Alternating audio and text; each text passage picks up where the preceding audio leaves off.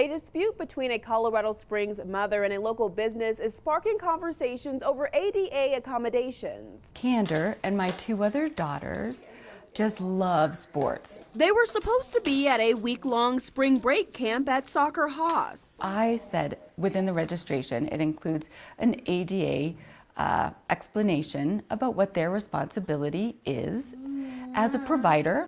Jennifer Lee's youngest daughter, Candor, is deaf. She asked the facility for an interpreter. And he said, okay, look, we tried to recruit a high school student who already knows some sign language. And I was taken aback a bit by that. Lee says she even gave the facility a recommendation for a certified interpreter. He said, well, I got a quote from your agency, and can you believe that it's over $1,000? And I said, yeah, well, yeah, that's for a certified interpreter.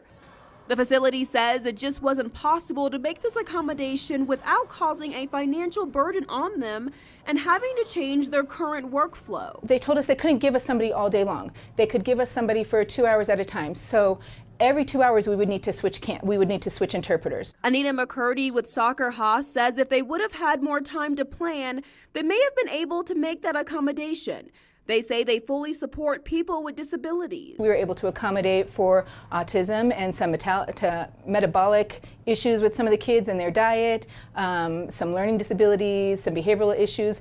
We would love to accommodate kids. The ADA Center here in Colorado Springs says if an accommodation request would drastically change or impact a business's normal operations, then they may not be required to fulfill the request immediately. They would still have a responsibility to try to provide some sort of effective communication. The facility says they did try their best to hire an interpreter for a reasonable cost, but ran out of luck after reaching out to the community on Facebook. We want to make sure that the community knows we would love